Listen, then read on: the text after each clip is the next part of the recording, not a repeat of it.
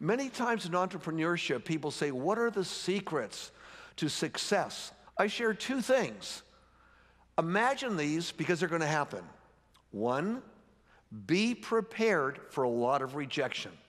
Whether people close the door in your face or tell you it's never going to happen, you can't do it, you're too old, you don't have the education, you don't have what it takes, somebody else did it, don't listen to them.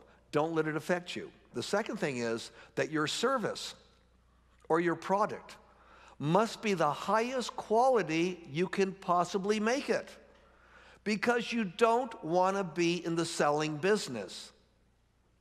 You want a product or a service so good that you're in the reorder business, not the selling business.